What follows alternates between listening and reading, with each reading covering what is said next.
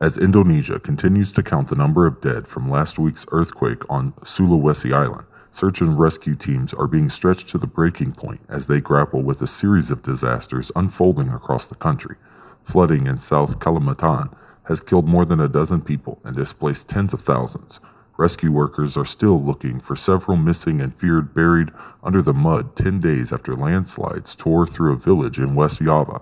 and divers continue to search for victims and crucial data in the wreckage of Flight 182, which crashed in the Java Sea on January 9th with 62 people on board. Meanwhile, two volcanoes on the most populous island of Java are spewing ash into the air, with hundreds of people evacuated from the slopes of Mount Merapi in recent weeks.